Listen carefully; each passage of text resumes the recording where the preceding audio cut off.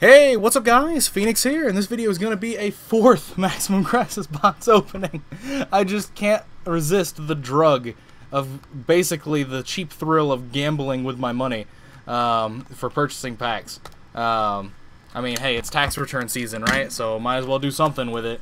But yeah, so we're just going to dive straight into this and see what we can get out of this box, because at least we're getting secrets in our boxes.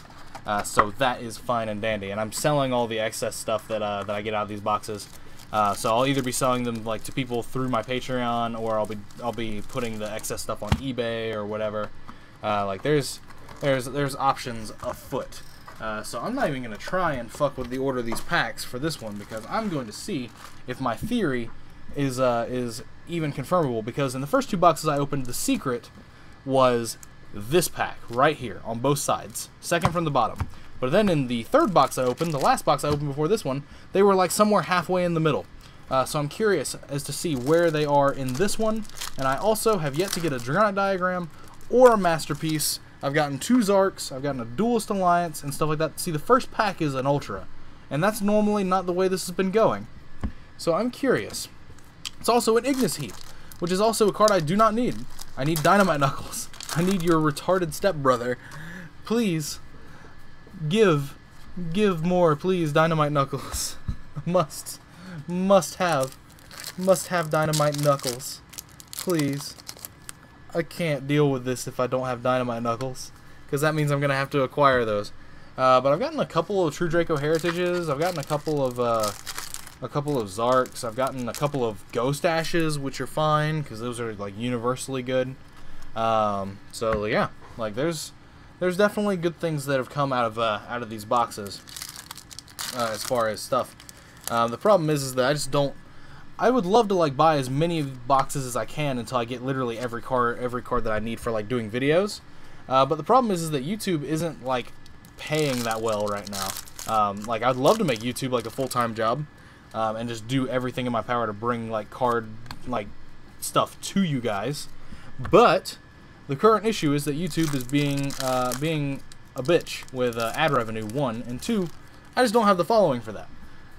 That could change. What is this? What the fuck is this? Perform Pow Gatling Ghoul.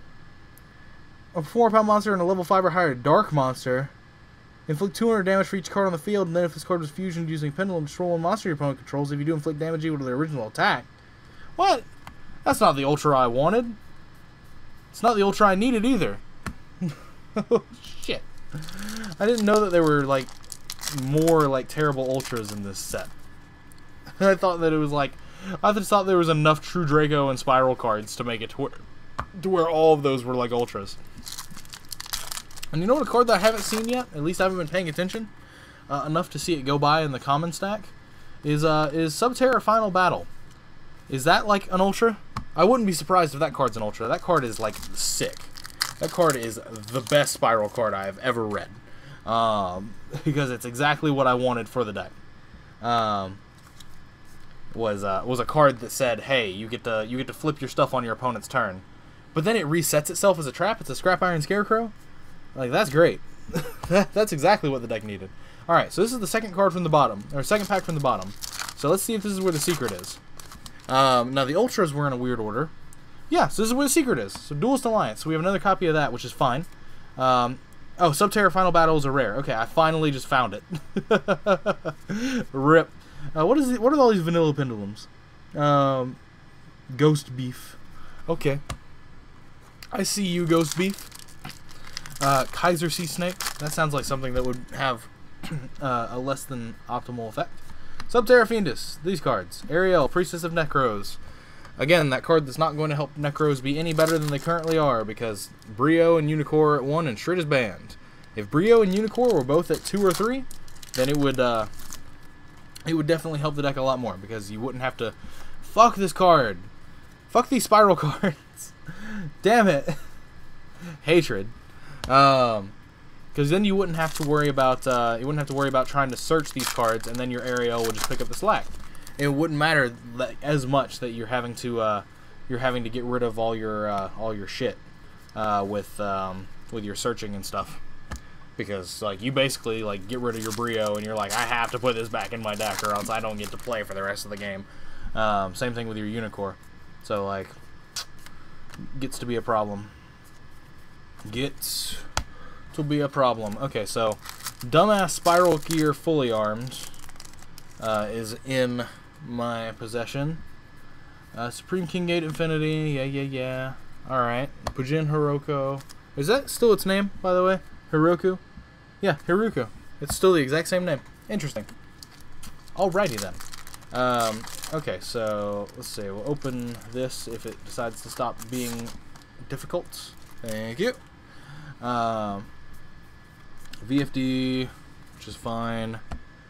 I'm getting a lot of the BES cards I'm seeing go by. The MK3 and the Fieldsville. So like that's pretty cool. So more Spiral cards. Spiral Sleeper is pretty legit. Like this card's actually just insane as far as its effect. Like that's actually pretty good. This entire last support of Spiral cards was actually like pretty decent. If only it had been the second support wave and not the last one. Hey, we have a playset of heritages. Good shit. All right. Okay, so but like I was saying, if this Spiral wave had been the second wave and not the last, the deck would probably have done a lot better over the course of the evolving metagame. Because like there was a point where like I could have seen Spirals doing something like around the ABC era, because of just how like aggressive it can be, especially if you own Utopia Kaiser. But unfortunately, those days are long past. But so we are really far down really quickly. I'm just not giving a fuck about these packs. That's legitimately how this is going. Just not giving a single fuck. So this is Waterfall Dragon Souls. We've gotten our 2 Ultras out of this side. And this should be the secret, so I'm going to open it last. Unless I just get diddled by the orderer again. But yeah, like the secret was the second from the bottom on the other side. Yeah, see, there's Zephyrath. So this card, this one, is the secret. So yeah, we'll mess with that. And it's another Ghost Dash! Hey, I got a playset of Ghost Dashes! Alright, we can fucks with that. And there's no masterpieces and no diagrams in 4 boxes. So that's kind of irritating. However, we've gotten a playset of Ghost Dash, which means whatever deck I can play is going to have a playset of Ghost Dash in it. Fuck yeah. I can swing with that. I can swing with that really hard. And I've got 2 Duelist Alliances. I only need 1 more, and then I can start doing my some video ideas that I've been brewing for like new Pendulum variants and stuff like that. So hell yeah. Alright. I can work with this. I can work with this completely. But anyway, as always guys, thanks for watching. Let me know what your thoughts are on this box and these pulls and stuff are in the comments down below. What do you think about Maximum Crisis as a set? Do you think it's just awfully ratioed and all that sort of nonsense or not? Because I mean, like, I didn't see a masterpiece. I didn't see a Dragonic Diagram. I didn't see a Tornado Dragon. I didn't see... what other secret did I not see? I don't even know. It's probably one that I don't want to see. If like I'm not seeing it. But anyway, let me know what your thoughts are in the comments down below, as always. But other than that, thanks for watching, all that sort of nonsense. Again, let me know what your thoughts are. I've said that so many times in these videos, but I'm actually just curious. But if you want to connect with me, chat with me, or support with me, then just check out the links in the description to my Facebook fan page, as well as my Patreon page. If you want to support the channel directly, help some potential future projects that I'm trying to get going, be funded and be doable. Some pipe dreams that I have as far as like maybe live streaming locals, maybe doing some locals like matches and stuff like that. If you're interested in helping support me to get those up and going for the channel's growth in the future, then definitely check out the Patreon page. It also gets you access into my personal private Discord server, depending on which reward tier you pick. And also, there's the monthly raffle giveaway that I do at the end of every month. And at the end of this month, I believe I'm going to just be doing some more product of Maximum Crisis in the form of like a bunch of special editions. Or if the special editions aren't out yet, because I can't remember what their release date is, I'll just do another box of Maximum Crisis to someone. But if the special editions are out, then I'll be doing like probably a multi-giveaway where I give away like 3 or 4 special editions to like 2 different people. Like 3 or 4 each to 2 different people. So definitely check that out if you're interested in that sort of nonsense. But other than that, if you're looking to buy or sell cards while also indirectly supporting the channel, then check out Second Chance Gaming's website, which is also linked in the description. They are a direct sponsor of me and this channel, and I'm a big fan of how they do business, what I've dealt with thus far. So definitely check out their site and let them know that Phoenix sent you. But other than that, that is it for this video. Again, thanks for watching. Thanks for your time as usual. Let me know what your thoughts are on this box and these pulls in the comments down below. And take care, guys. I will see you in the next video.